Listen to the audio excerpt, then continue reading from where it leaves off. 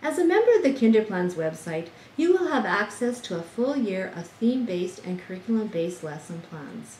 Within each theme unit, there are games and activities which target specific skills. In this video, I'm going to demonstrate this. This game is a partner game. Each player would have the same game board. It is called Name That Ocean Animal. It would be used after reading the Emergent Reader Exploring the Sea with Ollie Octopus, where they have been introduced to all these sea animals and their names. This is a game that would be a follow-up to see if the children can remember the sea animals' names. I'm going to demonstrate how to play the game. Player 1 shakes a die. They have rolled 6, so they would move their game player that many spaces. 1, 2, 3, 4, 5, 6.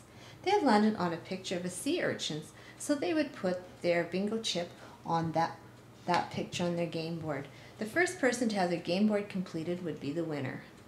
This is called the alphabet fishing game. Magnetic tape would be attached to each of the letter fish.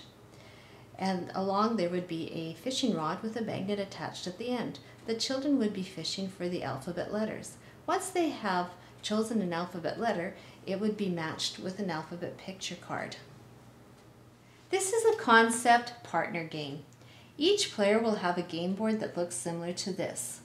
I have chosen to focus on the concept of sight words, and I've printed these in each square. You may choose to focus on perhaps color words, or numbers.